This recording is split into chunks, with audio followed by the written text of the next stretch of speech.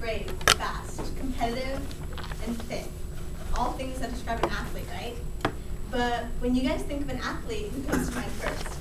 Would it be Lisa Leslie, Kobe Bryant, or, I don't know, some professional dancer? Well, a lot of you guys probably would never think of an athlete like Joanne Weston.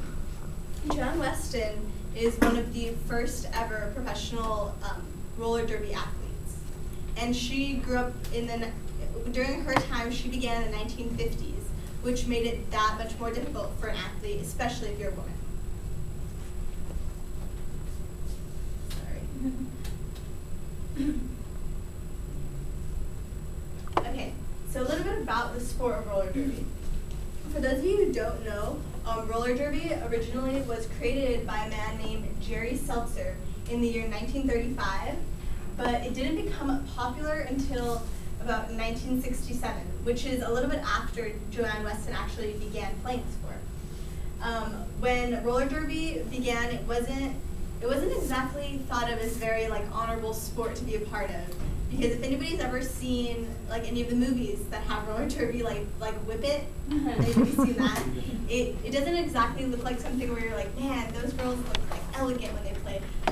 They look really pretty, but they are beating each other up on their little rink, which didn't really fly well during that time, because in the 1950s, a woman is supposed to be a beautiful little housewife and have kids and cook and clean. But as rough of a sport as it was a cool sport to be a part of.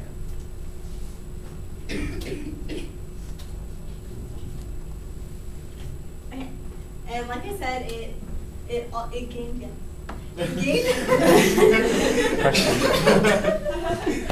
It gained its popularity again today because of movies like Whip It. And because of movies like Whip It, also we started to really think about female sports a little bit more. And it was, like I said again, it's a really intense sport, and you get bruised up, you get beaten up, and it's not exactly a friendly contact sport. But next slide.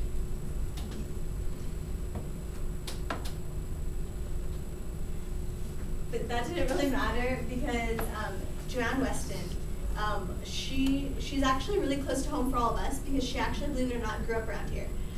She was born in Huntington Beach, and she grew up near Downey. And she went to Mount St. Mary's College, which a lot of us girls probably know about because it's not a girls' school. Okay. Or not. She went there, and she went to private schools growing up, and she played sports. And like most athletes, you always hear about a lot of athletic people oh, well, she was awesome at soccer and volleyball, basketball, everything, but she was just a little bit better at roller derby, which was the case for her. She actually played softball going through college, and then when she was still in her teens, but she was in her earlier years of college, she heard about a tryout for a roller derby team in Los Angeles called the Los Angeles Braves, I believe, and she was like, I'm going to give it a shot, see what it's like, and she tried out, and she actually made the team. And that was the first team that she played on. And then a little while later, she got transferred to San Francisco, and she played for the Bay Bombers. And one thing that I really liked about Joanne Weston when I was reading about her in all of her different sites, for example,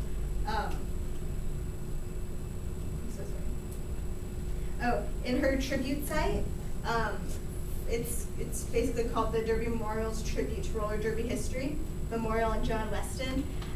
It was talking about how when she was an athlete growing up, on all of her roller derby teams, you know how nowadays you're in a sport and a lot of times you'll be like, oh man, I'm so nervous and I don't know who to talk to, and then someone will take you under their wing and really lead you in the wrong direction because they don't need to take their spot. Well, she wasn't like that. She would honestly help out new athletes and show them the ropes of the sport, and I thought that was really cool about her.